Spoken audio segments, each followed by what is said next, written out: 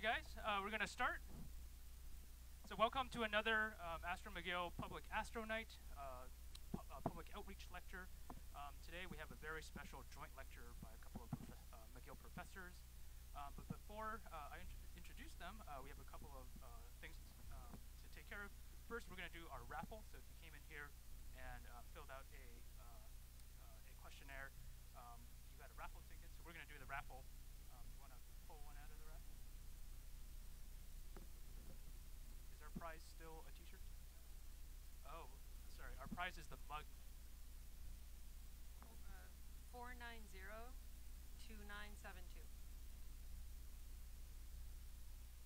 We have a winner. Cool. If you come on down, we'll get you a mug.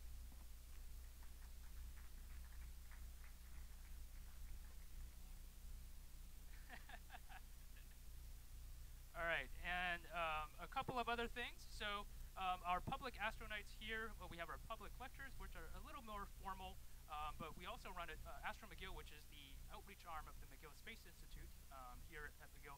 We also run a wide array of research outreach programs. One of our other things that we do is called Astronomy on Tap, which are outreach lectures for the public. They're much shorter and far less formal. They're like 20 minutes each. They're a lot less formal, and it's called Astronomy on Tap because these lectures are held at bars. We do those once every month, but it's alternating English and French. And the next one is next week, and it will be in English, and it will be if you should check the Astro McGill Facebook page, but it will be next Tuesday, November 27th at McLean's Pub. And one other thing is, I wanted to advertise our next month's Astro McGill Outreach Lecture. So this event for next month in December, which is on December 13th, it's also a Thursday. That lecture will be a little bit special because it's a joint lecture between Astro McGill and Physics Matters, which is the outreach arm of the physics department here at McGill. And it's going to be a astrophysics/physics talk on neutron star interiors. All right, and I think that's all I wanted to say about that. So moving on to our speakers. So we have two speakers today. First, we have Richard Léveillé. Richard got his PhD, I'm reading from my notes here. Richard got his PhD at the University of Western Ontario, and he was a planetary scientist at the Canadian Space Agency, just over in Saint-Hubert. And then he joined McGill as a research associate, and more recently, he teaches at McGill as an adjunct professor in the Department of Earth and Planetary Sciences, and then also at John Abbott College. Research-wise, Richard was selected as one of the 30 people on the NASA's Mars Science Laboratory participating scientists, and his research uses data from the Mars Curiosity Rover. And our second speaker is Lyle Whyte. Lyle got his PhD at the University of Waterloo, and then he was a program officer at the National Research Council of Canada's Biotechnology Research Institute, and then he joined McGill's Department of Natural Resource Sciences as professor, where he runs a large research lab at his McDonald campus. And Lyle has a long list of accolades, including being named as a Canada Research Chair, Environmental Microbiology, and he won the Fisher Award from the Canadian Society of Microbiologists for his outstanding research. So take it away with Richard first.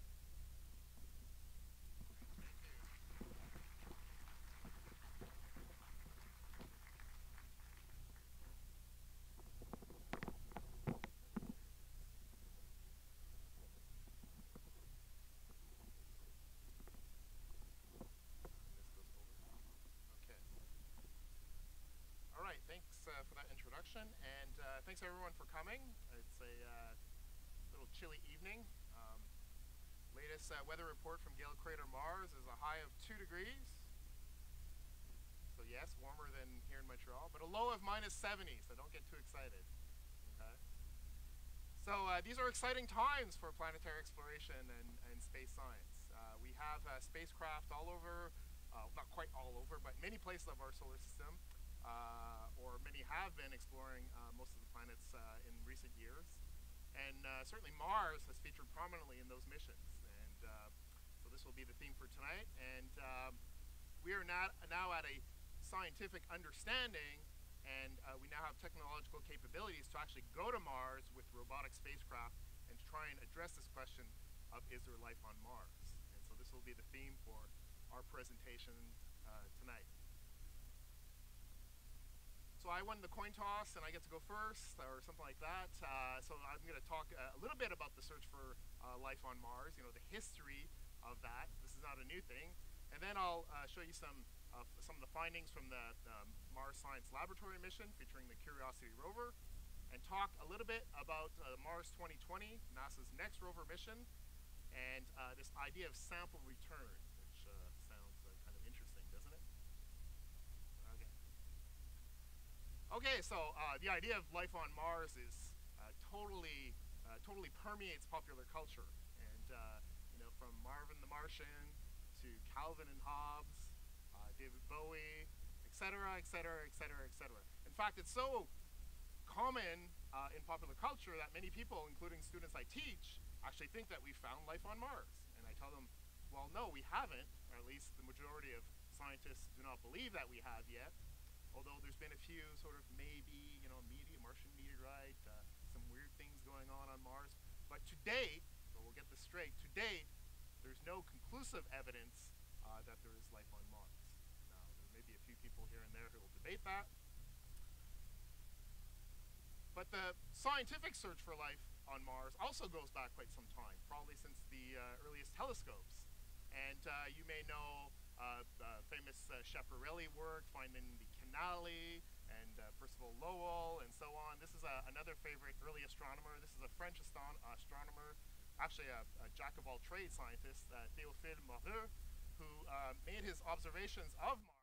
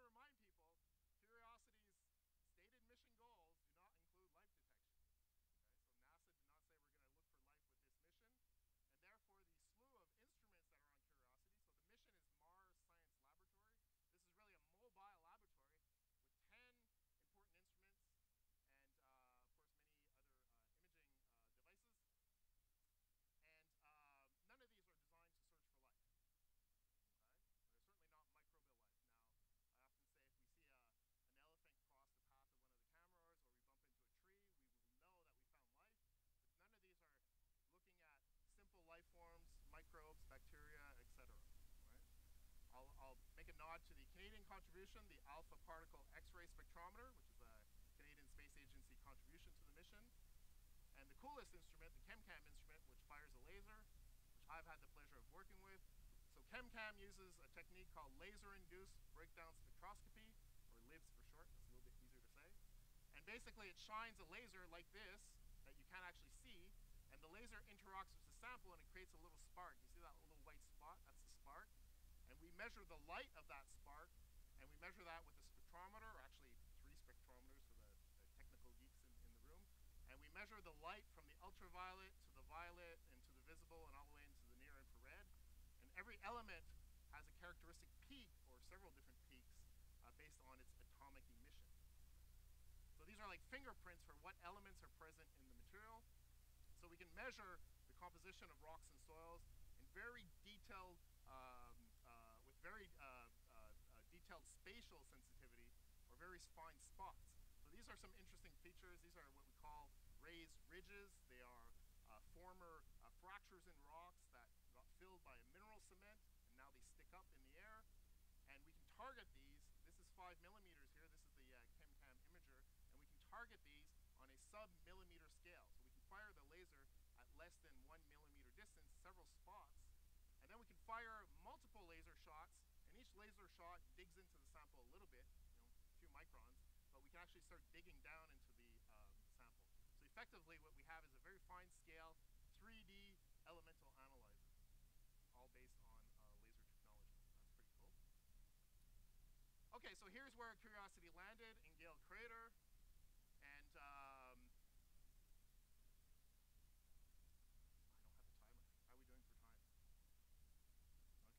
How are we doing for time? Okay. Okay, so Curiosity landed in this landing ellipse here. So this is Gale Crater.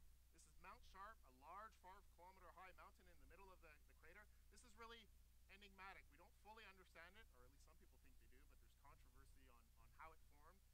We certainly think there's sedimentary rocks here at the base. And this is what's called a go-to mission. We land here and then we go to the interesting stuff. So Curiosity has now traveled outside the landing ellipse. It's done a total of 21 plus kilometers on the odometer. But I'll note that it landed 200 meters from the center of that landing ellipse, which is pretty amazing for something that traveled 300 million kilometers. It's basically like hitting the bullseye on a faraway target.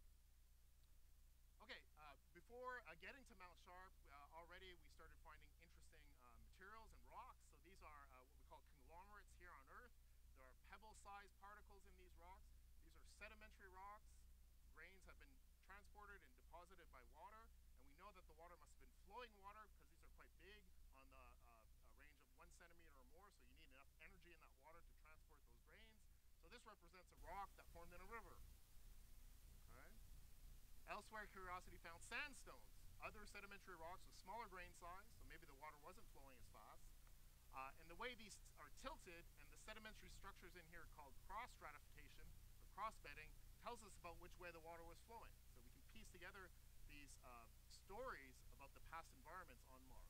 And like I tell my students, every rock is like a book, and geologists are able to read those rocks. At a place called Yellowknife Bay, we came into a finer grain rock called a mudstone, and that's a good rock to use the drill on. So here's the robotic arm of Curiosity. There's a drill at the end, there's the drill bit, and it drills a little hole, about the size of your finger, a few centimeters down.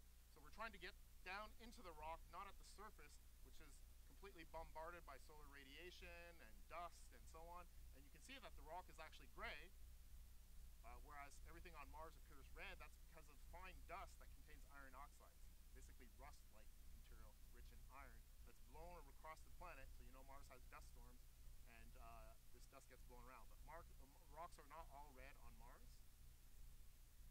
And so the picture that we kind of have here is that we have, in the crater rim, we had rivers coming in, depositing those conglomerates and those sandstones. We have evidence for deltas, rivers entering into bodies of water, and we think these fine-grained sediments are lake deposits.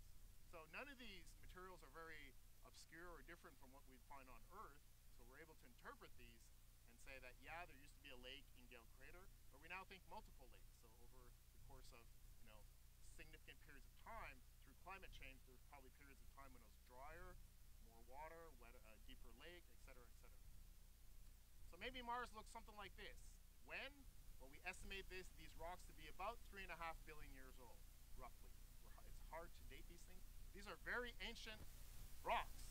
Okay, so this picture, of course, is not a picture, it's an artist's rendition, is what this part of Mars would have looked like 3.5 billion years ago, okay, in the early history of Mars. Okay, so we're looking for habitable environments. So are there habitable environments in Gale Crater? Well, Curiosity has found rivers, or evidence of rivers, streams, and lakes 3.5 billion years ago, so there's abundant liquid water. It's found rocks, sedimentary rocks, which indicate activity of water, and minerals in these rocks, which indicate that the water was probably quite fresh, not salty, neutral acidity, not very acidic, not very alkaline, not very strongly oxidizing. So pretty much your standard lake water that you would expect to find, like on Earth or elsewhere. The presence of compounds containing carbon, hydrogen, nitrogen, oxygen, phosphorus, and sulfur. These are the famous Schnapps elements that are all required for life as we know it here on Earth. And that's the best we have to go by. So it's our only example of life. So we use that partially to look for evidence elsewhere. There's the presence of organic carbon compounds, which again could be useful for life or indicative of life. And in addition to sunlight, of course, this environment would have contained abundant chemical energy sources in the form of minerals that contain different compounds or different what we call redox states, or some reduced iron, oxidized iron, reduced sulfur, oxidized sulfur. And to a microbiologist, that's basically a buffet, all-you-can-eat food for at least some kinds of microbes. Okay? So basically, we have everything that we would want to look for as microbiologists, and Lyle can confirm this later, for what would sustain life. So this is an environment that could have sustained life, but there's no evidence here that points to life. So it's important to make that distinction. Now, in the news this summer, you may have seen stories related to organic compounds found on Mars. This was detected by the SAM instrument on Curiosity at a location called Pahrump Hills. It's not the first detection of organic molecules, but these ones were more diverse and a little bit more complex. So if you know your organic chemistry, black is carbon, white is hydrogen, yellow here is sulfur. We don't have to know or worry about these compounds, but there's a bunch of them. And it's thought that the sulfur here may have enabled them to last quite long. So we think these are quite old like the rocks, and we think maybe the sulfur in these molecules has something to do with preserving them. So, what's the origin of these organic molecules? Well, they could be formed in high temperature processes in igneous rocks or igneous processes like in volcanoes. They could be from interplanetary dust particles, so from outside of Mars, or they could be from biology. Those are pretty much the possibilities. But I'll note that we have no way of telling right now if these are biological in origin. Okay? So there's nothing we can say about them that says they're formed by biology. Nevertheless, their preservation in these ancient rocks and their detection by robotic instruments is promising for future missions. So we can go to Mars and look for similar compounds and maybe find more and characterize them in more detail. Okay, so in summary, Mars 3.5 billion years ago, Mars today. So 3.5 billion years ago, certainly habitable. Today, it's certainly colder, drier place, and I put some question marks there, but Lyle will argue that there are some places today that could even support life. So we're going to go back in a couple of years with the Mars 2020 rover. This is the NASA mission. Lyle will talk about the ExoMars mission in a bit. Mars 2020 will conduct rigorous in situ science and look for potential biosignatures, traces of life of some kind. And number two, it will collect and store samples for an eventual return to Earth. That's a big difference, something we've never done before. I'll skip this and I'll just say that we're using a similar rover to Curiosity, so that's a way to save money. So Curiosity costs $2.5 billion. This one only costs $1.5 billion because we're reusing basically the same technology with a different set of instruments. And I get to be part of the SuperCam science team. SuperCam is like ChemCam, only it's super. Right? So it's better. Up until last week, we could talk about these 3 potential landing sites, but NASA went and helped me out by picking one. So this is where Mars is going to land in Jezero crater here. Here's Curiosity for reference. InSight's going to land here on Monday, and Mars 2020 will land over there at a place called Jezero Crater. This is what it looks like. So this is a little bit smaller crater than Gale Crater, but this used to be a lake. It's not a lake today, despite the colors. So this is an elevation map, and we have these inflowing rivers, and we think an outflow river over here, and this beautiful delta over here. And this is delta is when a river enters a body of water. It's just spectacular. We have these evidence of water, of course, and many rocks and minerals in this area that could favor the preservation of microbial life or traces of microbial life. So things like clay minerals, which are good for harboring organic compounds, carbonates, which are often involved in fossilization of life forms on Earth. So there's pretty much where it will land. This is the landing ellipse. So it'll be right in the thick of this beautiful delta here. So it's not so much a go-to place, but all the good science will be in the landing site. Now there is some stuff elsewhere that maybe the rover will get to eventually, but I'll skip that for now. And one of the things that it'll do is drill into rocks, like these finely laminated, which would represent lake deposits here, and collect samples, put those in a sealed tube, and then put that tube into a container, as you can see here, all done robotically. It will preserve these samples, or collect them and put them in this container, and the idea is that someday someone will come and pick that container up and bring it back to Earth. Now, why would we want to do something like that? So this idea of Mars sample return goes back several decades, but we haven't done it yet. Why would we want to do it? So there's so many more and more powerful laboratory and instruments on Earth. So just in this building, we have more analytical capabilities than anything we've ever sent onto another planet. Future instruments will only get better. So return samples are the gift that keeps on giving. So you think about this during Black Friday. You'll never find a gift that's so good. And just think of the Apollo samples that were collected, back starting in 1969. Scientists are still studying those samples. Okay, they're still asking new questions and using new instruments to study those. And many people argue that signs of ancient microbial life may only be discovered by humans using a combination of instruments and techniques here on Earth. So many people argue there's no robot with a couple of instruments that's going to be able to prove beyond doubt that there's life on Mars or was life on Mars. Now Lyle will show you some interesting gizmos in a minute here, and so maybe that point will be wrong. So the idea is you collect the samples, you send another spacecraft with a small fetch rover, it goes, gets that, comes back. You have some kind of launch capability here. You launch those samples into orbit, and another vehicle grabs it and brings it back to Earth. Easy, right? Well, we'll see. Note that there's date unknown, budget not assigned, et cetera, et cetera, et cetera.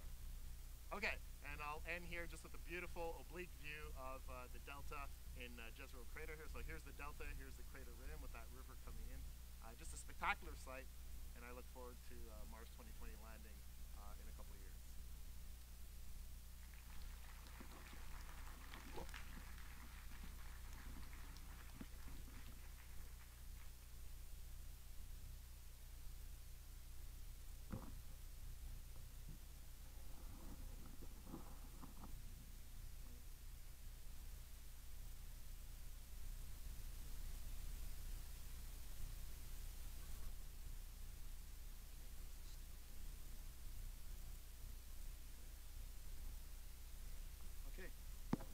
Hello.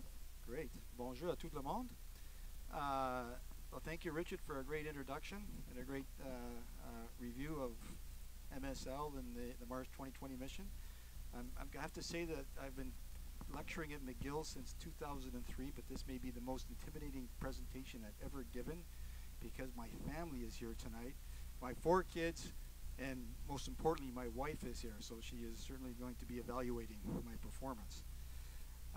So I'm going to talk about, whoa, what happened? That wasn't good. Yeah, don't push that button. There we go. Okay, we're good. Yeah, technology is not my forte. So why does it do that? Okay, just a second. Okay, there we go. The pointer Lyle. Okay, so here we are. I'm going to talk about this this mission called ExoMars 2020, which is led by the European Space Agency and also involves the Russian Space Agency. So it is a lander that is going to take off in 2020, July, August, right about the same time as the NASA Mars 2020 mission. And it'll land on Mars hopefully in March 2021, and it'll be driving around there for a couple years, we hope. So what are its objectives, so on and so forth? Well, it's indicated right here. I'm going to go through some of this other information that you see here. And it's basically looking for, as Mars 2020 sort of is, past microbial life. And they kind of say that it's also looking for extant microbial life, but that's not really true. I think that's mostly for selling the mission. And it's basically looking for biosignatures as well. That is the primary objective of that mission. I'm going to tell you about the process of how you select a landing site for these types of missions, and then a little bit about the actual science that the rover is going to do. It has to be in terms of finding a suitable landing site, and Richard went through a little bit of what happened with Mars 2020, the NASA mission. So in this particular case, it has to be scientific compelling. There are science questions that are being asked, and they are the drivers of the mission. But at the same time, the thing has to land. And that's just as important. These things are very expensive. The ExoMars 2020 mission, I think, is something like $3 billion American, 2 billion euros. So it has to land safely, and when it gets there, it has to be able to operate successfully in that particular type of environment. And so the idea then is this: we want to find a spot that is about between 4.5 and let's say 3.5 billion years ago on Mars, because at that particular time Mars was warm and wetter. And we say warm and wetter, but we're not really sure what that actually means. It's suffice to say that it was warmer than 0 degrees, and there was running water on the surface of Mars, because we can see all these features that look like lakes and rivers and so on and so forth. And then we're looking for deposits, fine-grained sediments that have been deposited there in a very wet environment, in something that we call a low-energy environment, such as a lake or a basin or a pond, something like that. Not so much a river, a place where things can settle down into the sediments, essentially. And then hopefully the same place about 3.5 billion years ago was covered with a bunch of other stuff, ejecti from craters, dust blowing on top of it, so that it protects it from the UV radiation, or the high solar radiation that hits the surface of Mars, for about 3.5 billion years. And then very recently, about 100 million years ago, this stuff started to blow off and expose these types of terrains. So we're looking kind of for sediments that have been covered for about 3 billion years, and then very, very recently exhumed.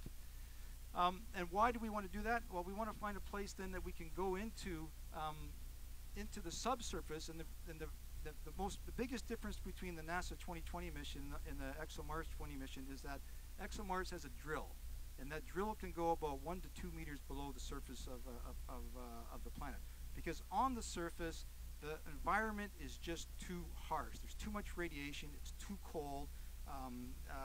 The chemistry of the soils contains a lot of things called perchlorates that are basically chewing up all the organic material. So it's been very difficult to actually detect organic molecules on the surface of Mars. And when I say organic molecules, I'm talking about the stuff that we're made of. That's what we're really looking for with these missions. So we want to go to a place like this. This graph is kind of weird, and it's not very friendly to interpret, but what it's basically showing you is that the deeper you go down into the subsurface, and if you get below a meter, let's say, into the subsurface of Mars, the surviving fraction of amino acids is greatly enhanced. So if you can get at least a meter to 2 meters below the surface of Mars, you have a much greater chance of detecting some of these organic molecules that might be indicative of life. So that's sort of the idea. Okay. So when we first started this site selection process, it started in around 2013. There was originally 8 different teams that presented places to go to on Mars. You can see these 2 red lines here, and these sites had to be within these 2 red lines because this was constrained by the engineering of the lander itself. It has solar panels.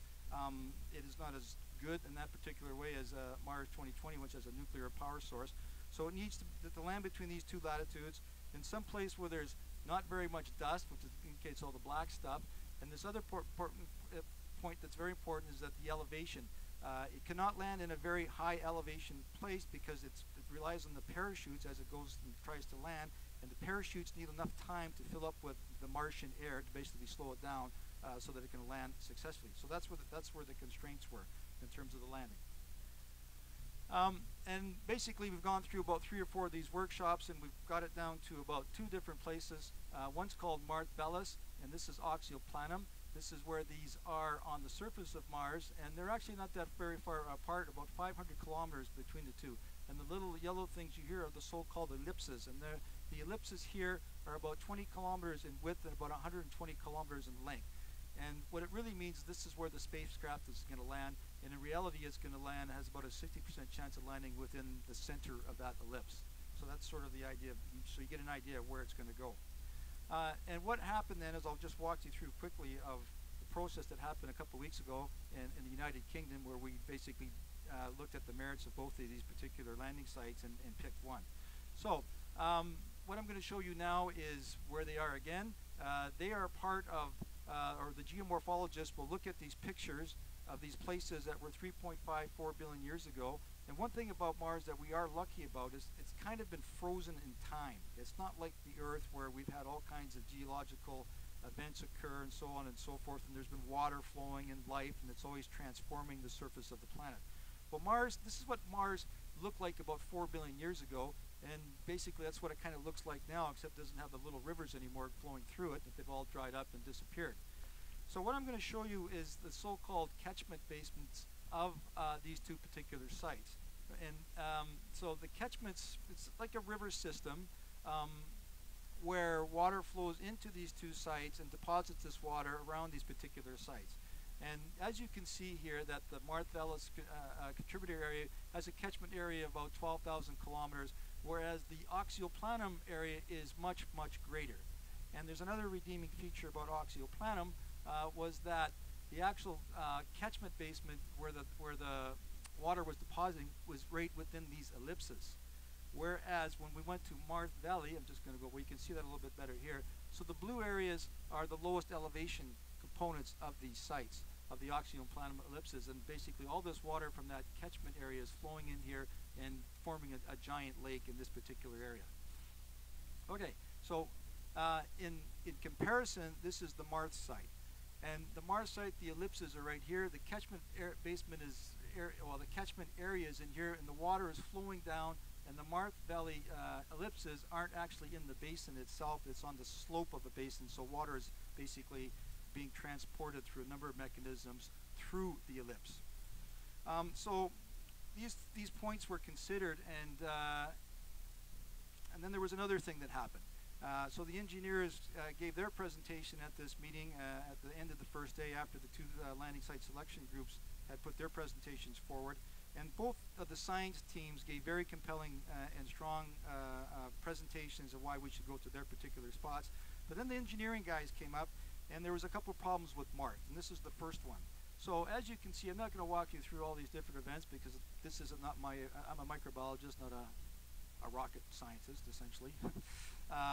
But you can see this is a very complex maneuver, and this is the most dangerous part of landing on Mars. We call it the white knuckle time, where scientists and engineers have spent 15, 20 years of building this stuff, coming up with these experiments, so on and so forth, and then it really comes down to about 8 minutes of whether you can land successfully on Mars or not. And Richard showed you the picture of everyone jumping up and down and screaming when they did land successfully. And the ESA so far has tried twice and basically crashed and burned 2 times. So hopefully the 3rd time we'll be lucky in 2021. So the problem with Mars is this. Again, this is a very complex slide, but basically what happens is, because Mars is at a higher elevation, when it opens its parachutes, it has about 15 or 20 seconds less time to adjust the landing cycle. And that 15 or 20 seconds is crucial in that it increases the danger that it's going to crash. In fact, it increases the danger by about 10% compared with Oxyoplanum, which is indicated there. So at that particular time, they were in big trouble, just because the thing costs 2 billion euros, and you want it to land, because if it doesn't land, you can't do any science, essentially. So at the end of the day, Oxyoplanum was chosen because of its strong science capability, and also because of the safety in terms of Mars, which just wasn't as safe as Oxyoplanum. So, okay, searching for 4 billion-year-old biosignatures in very old rocks, a daunting task. So you have to have some microbes. 4 billion years ago. That's the first big if. So we're not sure if there were actually any microbes on Mars to begin with. So let's say they were on the surface of Mars. Then they have to be preserved for about 3.54 billion years. And then this little guy shows up in 2021, drives around, and it drills a hole into the subsurface. And it has to drill that hole in exactly the right spot. And that drill has to work. And maybe 4 billion years later, these guys are all gone, but there's some chemical traces of them. And there might be more chemical traces a meter down or 2 meters down. And that's what we're trying to do, is to get down a meter or two to see if we can pick up these molecules, these organic molecules, 4 billion years later. We have some hope for this, in that, as Richard said, the MSL mission has successfully detected some organic molecules on the surface soils of Mars in a similar lake type of basin, essentially. So that's the good news. So if we look at this again, we need to basically find a place on Mars within those ellipses where we think there was a lot of microbes. And places like sediments on the bottom of lakes are very enriched environments that have, at least on Earth anyways, that have a lot of microbes compared to just the water column itself or other different types of environments you might find here. So they're microbial hotspots. And then the next thing that has to happen, that they have to be preserved in the best clays and have the best preservation type of characteristics. And that's not my area of specialization in this, so I don't really know much about that, but I can talk a lot about this particular point here. And then the next thing that has to happen is that this thing has to land successfully, and then it has to successfully find a place and drill a hole robotically 1 to 2 meters down. And that is a very difficult thing to do with the robot. So if the drill is being made by an Italian team, and they're quite confident that's going to work, and then they're going to drill 15 or 20 holes over the 1 or 2 years that they're on Mars.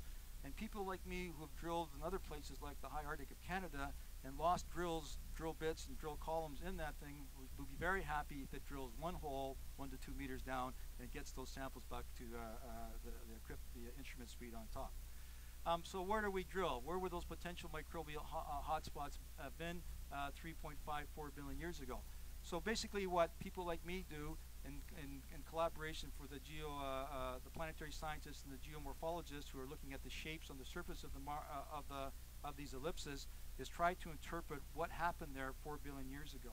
And where we're looking for things basically like lakes, deltas, and playas, iron-rich environments, cold springs, wetlands, and things like that in those ellipses. And people like me can tell them, for example, what these microbial hotspots might be. And I just really want you to look at these 2 columns right here. These are the types of habitats on Earth, and these numbers here indicate the amount of microbial cells that you would typically find in such a habitat. And you can see that some of these numbers are orders of magnitude greater or lesser than other places. So these are the so-called microbial habitats. So, and the other part about this is that one thing that made oxyoplanum so compelling is basically it contains delta fluvial sediments as well as lake sediments. And again, these lake sediments over time would have been enriched for microbial communities if there ever were any microbial communities there to begin with. Okay, so this is the oxyoplanum ellipses that are being proposed. The delta comes in here. This is the basin that's here. And you can see that, you might be able to see this, that all the red coloration that you see in here is the spectral signature of different types of clays that would preserve those organic molecules that if they ever existed 4 billion years ago. So that's the kind of information that we're looking for, and that machine should land somewhere in this particular area here if all goes well in 2021. What is on ExoMars besides a drill? It has the same, more or less the same types of instrumentation that the Mars 2020 does, with the exception of the libs that Richard talked about. And I'm involved in this one here called the Kloopy, which is sort of a device. I'll show a picture very shortly. It's a close-up imager that has about, what is it here, 20 micron resolution, which means it's not quite a microscope, but it's almost a microscope. Okay. So it has very fine, it's like a magnifying glass that you would put up to a rock, and you'd be able to see the structures of those rocks, and you might be able to see evidence of ancient microbial fossils as an example. And the other one that's very interesting is this one here. It's called MOMA, which is the Mars Organic Analyzer, Organic Matter Analyzer. And it's a beautiful instrument that has the capability, probably the best one that's ever been sent to Mars, to detect organic molecules on Mars, identify what they are, and has this one other little feature that it can detect so-called chirility. And what does that mean? Well, quickly show you what that means. So this is an organic molecule. It's the same organic molecule, but you can have a left-hand version and a right-hand version. And on Earth, all biology has either the left-hand, well, actually it has all the left-hand version and none of the right-hand version, okay? So biology selectively selects one of these versions, at least on Earth. And if it's biology or non-biologically formed, for example, you can find amino acids in meteorites, and if you looked at the chirality of the amino acids in meteorites, they would give you this sort of sample that looks like here, where you have a mixture, 50-50 mixture of both of these things. So if this instrument can detect organic amino acids in the soils of Mars, and there's enough of those amino acids present in that sample that it can determine the chirility, and they get this is what the type of patterns that they'll be looking for, essentially, to tell you whether or not they were biologically formed or not. Okay? So if they got this particular result, we would say, okay, meteorites, non-biological.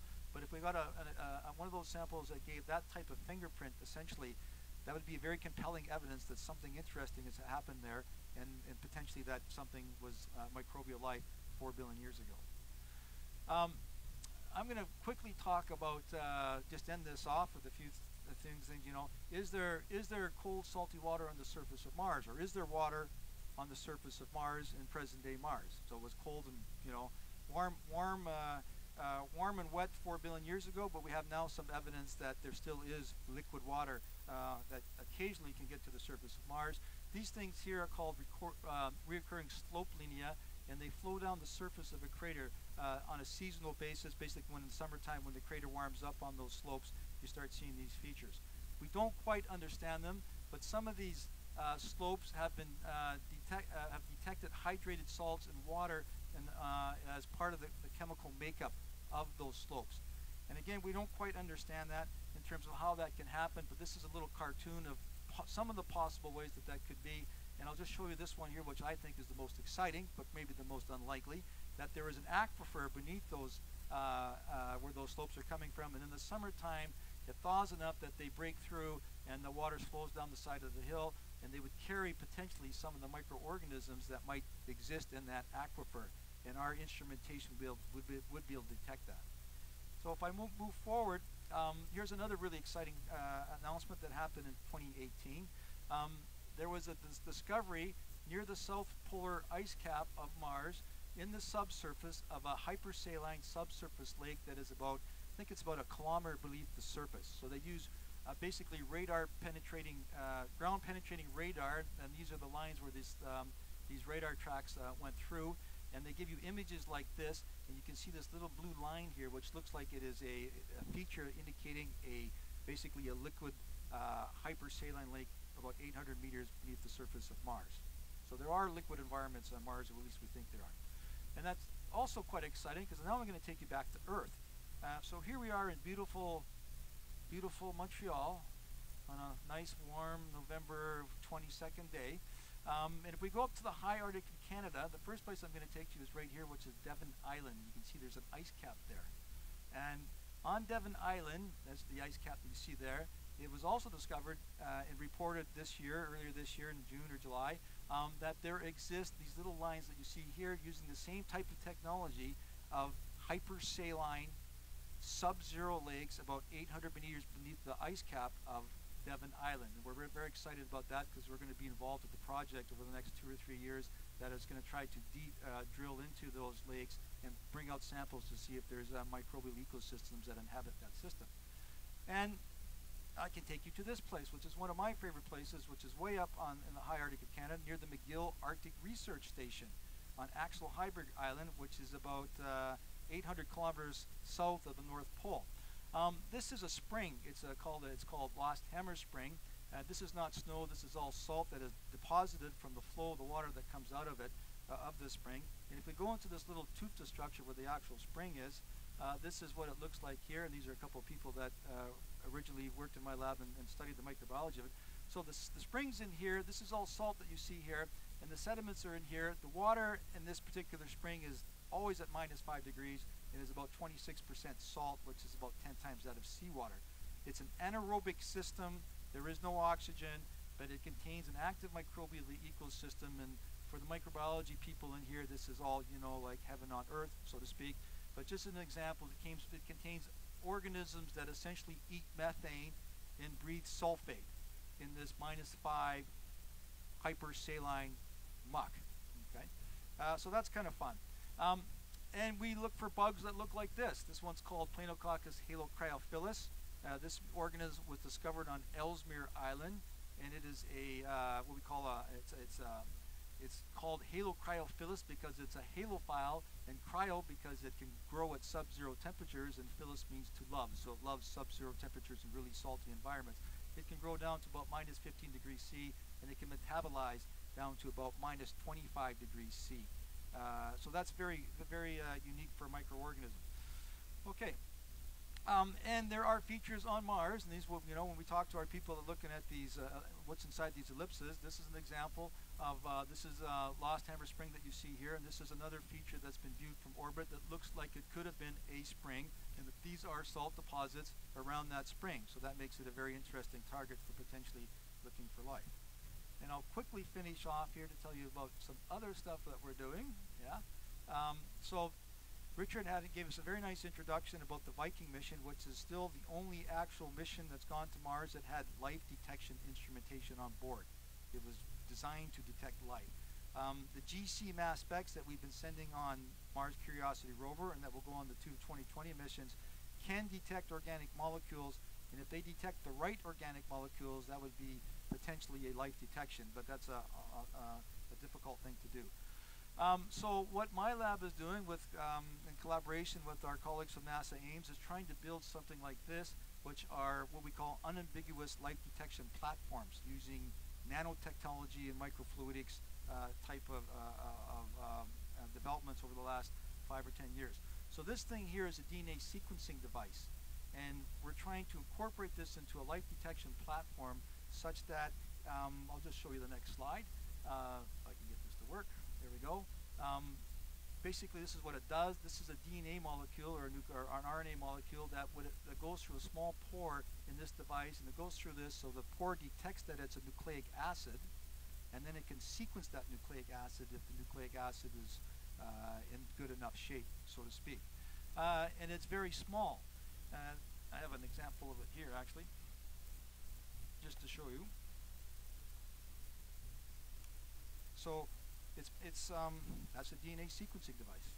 It's called a nanopore MinION. You can see that it's quite small, which is very important in the space planetary science exploration, because there's about, you know, every time a rocket goes up with one of these landers on board, they have about 100 different science groups that are trying to get their thing on top of the rocket. And you're competing with all those other different science groups to get your particular device.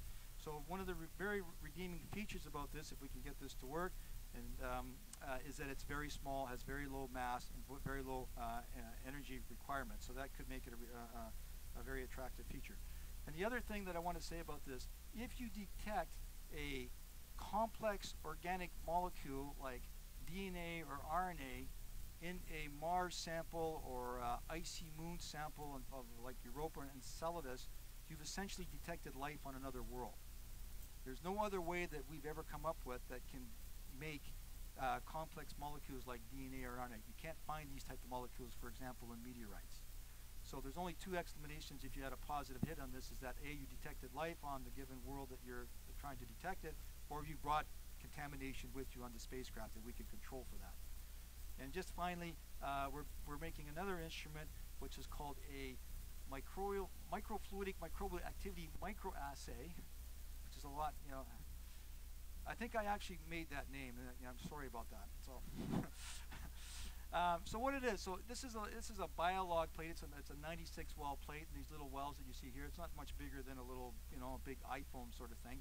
And every one of these little wells contains a substrate, a growth substrate, and it also contains a little dye. So you inoculate this with some basically a soil wash mixture, or let's say you get some ice from Mars and you melt it, and you put about 200 microliters in one of these wells, And if there's any microbes in that system that can use that substrate, they will change this dye from a colorless dye to basically a purple color. Okay.